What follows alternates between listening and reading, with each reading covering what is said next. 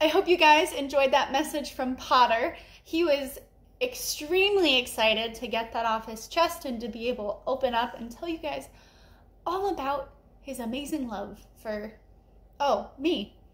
Well, I do love him too, so it works out well. I don't know if you guys also have anything that you really, really want to talk about, like someone that you really, really love or appreciate or are really in admiration of, or just really want to talk about because you just love them so much, kind of like Potter did for me. But in our gospel story today, in our reading today, we read that Zechariah also feels the same way. And Zechariah actually for a while was mute. He couldn't talk. God had come upon him and had given him no voice whatsoever. So it's kind of like Potter, right? Potter can't tell me anything. But Zechariah had a lot to say when it came to naming John the Baptist and to proclaim the good news of Jesus coming, the Most High, the Savior and Redeemer.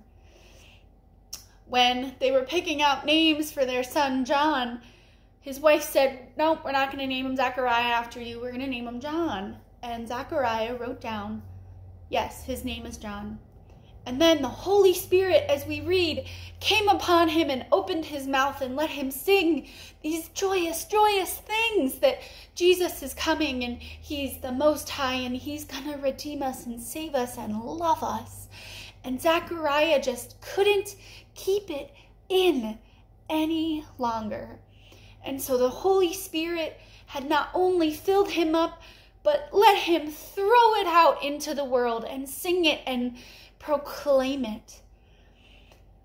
And I hope that you, this Sunday and the rest of Christmas and December and into January and for the rest of the year, can be able to be like Zechariah and not keep it bottled up anymore and keep it inside that I love Jesus. Woo.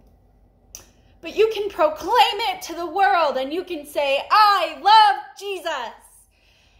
And you can sing about it, and you can dance about it, and you can praise about it, and you can do it with other people, and you can just say, Jesus loves you, and so do I. So go out, be proclaimers, be joyful, and prepare for this amazing gift that we're going to have in a week or two. Go be messengers of God.